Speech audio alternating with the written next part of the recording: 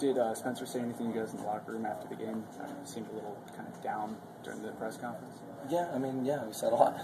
You know, I think there's a lot of points that we've dropped through this whole season.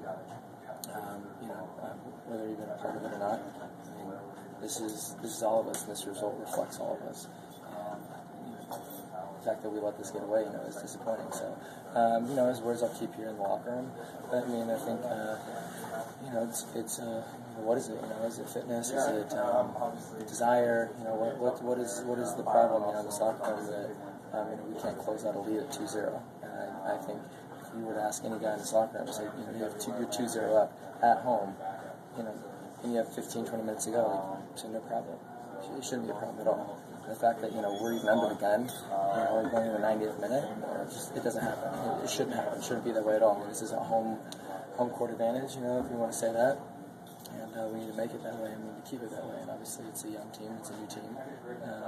But regardless, you know, you have to start building tradition, and guys have to step up and take the opportunity. So, you know, coming into Wednesday, it's a big opportunity and a big opponent, and one that just had a good result against Vancouver. So I have all my hands full.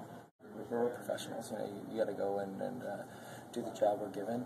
I think we can be a little bit more vocal. I think that we could have, you know, grabbed the game a little bit more, though, instead of, you know, looking for maybe, you know, Jack or, you know, Eric in the middle. You know, it's everybody. And, you know, regardless, you know, nobody's pointing and saying, oh, this guy did that guy did that. You know, we all let this one get away. And, you know, I think this has been a reoccurring factor for this team, so it seems like, and you know, I think for me this is the last time it's going to happen.